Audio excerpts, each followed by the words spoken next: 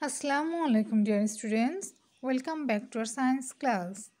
I hope you all are well at home by the grace of Almighty. I am Tanaka Mushid, assistant teacher of Square Kindergarten. Dear students, we are reading chapter 4, Water for Life. In our previous class, we learned about safe water and unsafe water. We get two types of water, fresh water and salty water.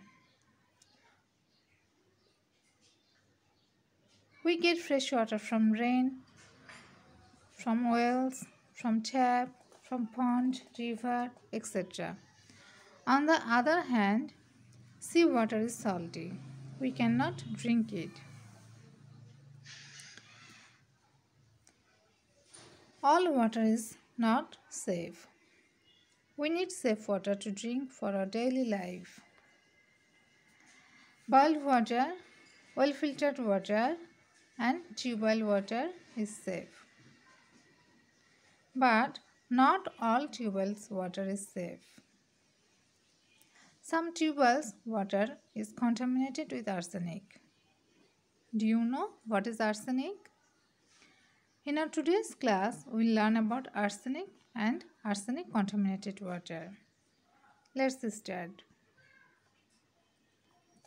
Some tube wells in Bangladesh contain harmful substances like arsenic. Arsenic is a chemical element. Long-term exposure to arsenic from drinking water and food can cause cancer and skin lesions. Arsenic contaminated water does not have a specific taste, color or odor.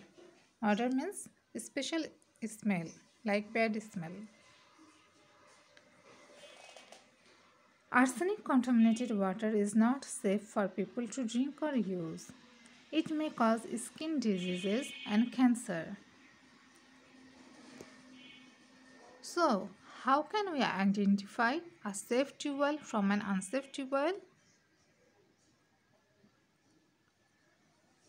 The water from tube wells marked in green is arsenic free. It is safe water. This water can be used for drinking or cooking.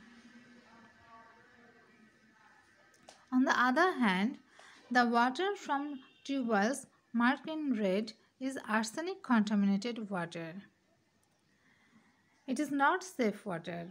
We should not use it for drinking or cooking or for other uses. So students, I hope you have understood what is arsenic and what is arsenic contaminated water.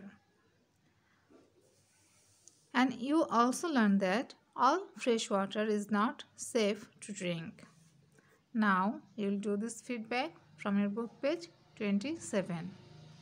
Write the names of 3 drinkable water sources and undrinkable water sources. Today after this, stay home, stay safe. Thank you.